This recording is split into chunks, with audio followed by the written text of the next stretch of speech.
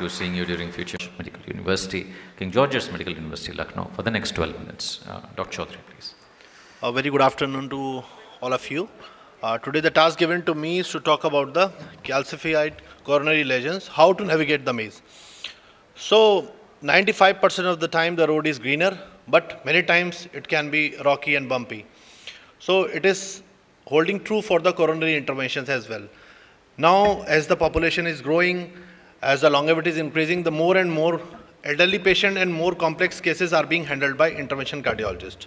So up to 5% of the cases, we may have to deal with this Achilles heel of intervention cardiologist, that is calcium. So why it is problematic? Because the calcified lesions are difficult to dilate, they are prone to dissection, they may prevent stent delivery to the desired location, can prevent adequate expansion, hence a nidus for the stent thrombosis, and may result in a stent malapposition. So these are the various factors that we are not comfortable with.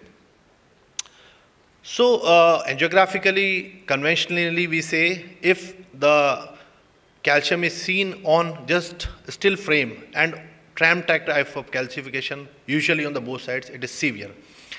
And it can be moderate also, seen during the cardiac motions, usually on the one side of the vessel.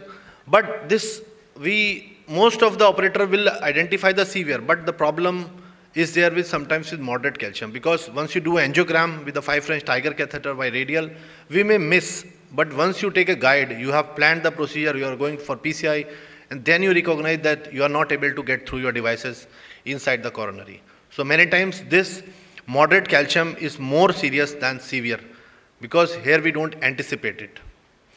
And angiographically, only 50% of the lesions can be identified. Otherwise, rest of the cases you need a IVUS or OCT. So this is just to show how does the calcium looks like. So it is on the both sides, the tight lesion is there. So these are the lesions where we have to be careful. So just getting few slides on intravascular imaging. So this is how IVUS looks like. Most of the people are senior, but for the fellows, the initial innermost layer is intima, then it's a dark layer is media, then after it's adventitia. So for imaging, I think the concept should be, we should look for the very important things that we want to see, because there is a lot of information, we are confused. Some people do IVUS, some people do OCT, so resident and fellows see all these things, so sometimes they are confused. But for practical point of view, in the last figure on the rightmost side, we can see this is the central catheter is there, and around it you can see a moon-like bright structure.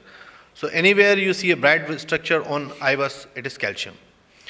But now we have good modality, like in the form of OCT. So we can see this a seed-like structure that is between the two layers, between intima, and it has a regular margins. So you can say it's like a seed embedded inside a coronary artery, and on the right side you can see it's the same calcium that can be seen. This asterisk, this is post-acoustic shadowing. So these are the two images of the same patient showing how does it look like in IVUS and how does the calcium look like in OCT. Calcium, there is a study in this, calcium can be detected up to 40% cases angiographically. IVUS scored over OCT 82% compared to 76%. So IVUS is a good modality for moderate calcium. And it's a bright hyperechoic deposit with corresponding sharp-edged acoustic shadowing. Now the people have come up with the superficial and deep. Also, you can, if it is near to the catheter, you are dealing, it's a superficial. If it is towards the adventitial, it is deep calcium. So superficial calcium means it is the calcium that is going to cause more problem. And there are some indicators of superficial calcium. On IVUS, there are some findings. And there are some thin and thick also. If it is thin, you will get a reverberations around the catheter, behind this lesion. If there are no reverberations, then you are probably dealing with the deep calcium, thick calcium. And it's a simple maths. If it's a one sector, then it is less than around 90 degree. It can be nearer to catheter, it is superficial. If it is away from catheter, it is deep. So this is how you quantify the lesion. And if you can see a small moon arc, it is mild calcium. If it is more than 50%, that means more than 180 degree, then it is a moderate calcium. And severe, of course, we have seen it's almost a circular structure. So these are the two cases on the right side, moderate or severe calcium, where we have to look and we have to make use of adjunct devices. And this is one of the patient on the right side. You can see there is a nodular structure at 1 or 2 o'clock. This is a calcified nodule, and on IVUS you can see, fluoroscopically we may see it's a mild to moderate, but you see it's a bright structure near this IVUS catheter. So any this like protruding like structure, this is more notorious, because here if you dilate the lesion aggressively, then this patient is prone for dissection and perforation. So we have to be cautious in the case of hidden enemy, that is calcium nodule. Now we are using a lot of OCT, so we should be aware what is the scoring system that can help, because once you use this score developed by Fujino et al. Few years back, if the angle is more, that means again more than 180 degree, you will give it a 2 points. If it is thickness is more than 0.5, you give 1 point, and if the length is more than 5 millimeter, you give 1 point. And if this 4 or more, then you should go upfront with the rotablation or adjunct calcium devices, because you'll get an expansion of 97% if you make use of this score. Otherwise the expansion would be only 67% if you see a severe calcium and you don't make use of this score. So just I will simplify the algorithm. If there is a mild calcium, then go with the routine PCAI. You can take use of the NC non-compliant balloons. And if there is moderate, if the lesion is uncrossable, that means you are dealing with some severe situation. So we should take upfront rotablation or orbital atherectomy, which is not presently available but is being regularly used from last 7-8 years in West. But over between rotational or orbital, I think rotational atherectomy is good enough to deal most of the lesions. But if there is moderate calcium, then we could see if this score is high, then we should go upfront with lithotripsy or rotational atherectomy. But if the score is less, between 1 to 2, means the arc is less than 180 degree or thickness is not more, then you can go with the high pressure balloons like OP and NC balloon or conventional NC balloons at higher pressure. And if you don't get a good breakage or expansion, then you can go ahead with the lithotripsy and other. Again, to summarize this approach, to make it more simple, if the calcium is mild, go with the non-adjunct devices. If it is severe, go with atherectomy straightforward. If catheter is uncrossable, smallest balloon is crossable, then of course the rotablation would be our savior. But if it is moderate, you suspect a moderate calcium, and on imaging you find many times you need to change the strategy, because many times you will not be dealing with this severe, moderate. If the arc is less than 180 degree, then you can of course go ahead with this non-atherectomy like high pressure NC balloons. So initially for rotablation, there are two statements. One is North American statement led by Dr. Shamim Sharma, who is he's the largest, means he used the maximum number of rotablation. He does up to 50 per month, 25% of his PCI. So as per his statement, you should do 5 proctored case of rotablation. It is good enough, you can start the cases.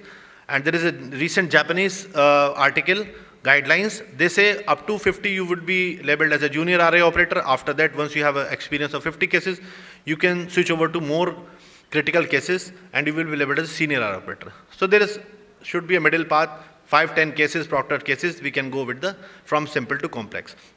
So it's a case of a stable angina, ejection fraction normal, TMT strongly positive, the same case I showed. So in this, for the sake of doing imaging, you can see on the right side, you can see the catheter is here. This tight lesion has a 360 degree calcium. So it is a simple lesion, you can say, because it is less than around 3 centimeter non-tortuous, non-RCA, it is LED. So these are the cases, and with a gentle packing motion, with rotablation, you can make the bed, and after that, the higher pressure NC balloons can be used, and end result is good. After 2 days implantation, this is the final result. So in this, we saw on angiography, we anticipated with the imaging, and we made upfront use of rotablation. Once you go, after cases of few experience, you can take the complex cases like patient with LV dysfunction, ICMP, you can plan a bifurcation stenting. So this was the case, which has a LED D1111 and borderline LCX lesion. LCX was checked with FFR, was normal. This was again more than 180 degree calcium. So in this, once you are doing a bifurcation, you should never wire the side branch. You should do rotablation, the main branch, because it can cut the side branch wire. So in this again, over the microcatheter, this rota wire was taken, and above over this gentle packing motion rotabur was used, 1.25 size. And I'll not go into the depth of bifurcation. Mini crush stenting was done.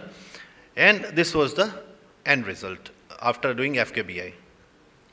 So in complex setting also, the physiological imaging helped, the imaging of the lesion by IVUS helped, and the rotablation helped. So it's a combination of the modality. Now the third case, stable unstable angina patient, post PCI to L6, came up with residual disease in LAD. Global LV hypokinesis around 40%. So this was the angiogram. So many times on diagnostic you may miss, but once you engage the guide, you can see there is a tight lesion with proximal and distal calcium. So in this, we try to put across OCT across it and to see how the lesion looks. So we can see on the right side, there is a calcified lesion, almost 270 degree with some new vessels at 2 o'clock. So it's a thick calcium. So once you calculate this score, angle is more, thickness is more, length is more. So then upfront we should go with the rotablation. So this is again routine. In such tight lesion, we should cross with microcatheter over this. Rota wire should be taken and a gentle packing motion of the smallest bird size, that is around 0.5 ratio of the artery should be taken. And this was pre-dilated, and after that, this was the. Sometimes even after doing rotablation, you need to go with the high pressure balloons. So in this, NC was done, and this was the result. So again in this, the planning was important, and this was the end result. On the right side, we can see there is a well opposed stents and well expanded. Last case, this is a 50-year-old female, recent unstable angina. So in this was the angiogram. This patient has critical LAD disease with some angulations. So some can say you can straight away go with rotablation, but many times imaging helps. So in this, it was decided to do the imaging. So this OCT imaging was done. She had some recent unstable angina, so some thrombus was also there. But of course, there was a lot of calcium. And it was a tight lesion.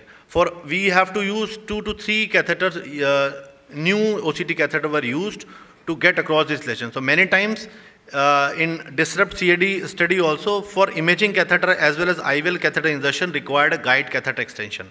So many times to get the good image, to do OCT, we may need guide catheter extension. So in this was the OCT image. You can see 270 degree of this calcium is there, bright intima.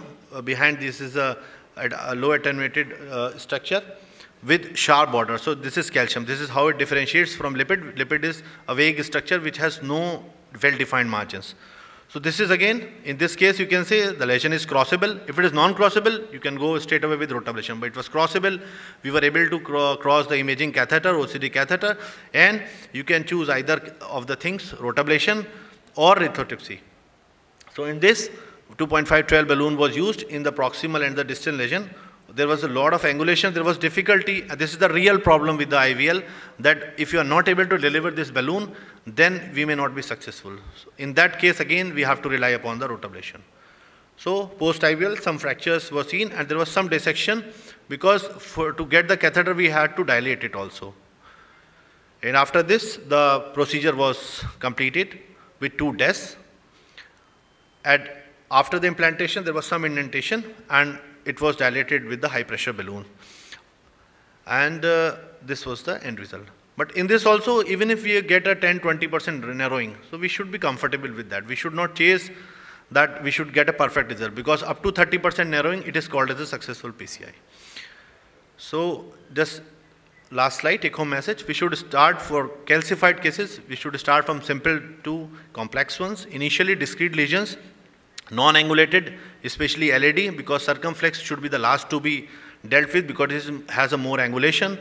IVUS/OCT should be optimally utilized. If you are not able to pass a smallest of balloon, then don't go for imaging, straight away go for rotablation. But many times you will find a calcium nodule because you are seeing a clean lesion, you are not able to get a stent across it, then means you are dealing with nodule. And in this, I think rotablation is the best to get rid of this nodule. And stent, good expansion is always obtained by this IVUS imaging. And now we have ultimate trial which has shown a reduction in the event also once you use a imaging. And we should plan strategy, either we are going to take rotablation upfront or as a bailout. So I think upfront use, there are some scores which has some recently come. Even on the angiogram, you can predict where you need to go for rotablation upfront.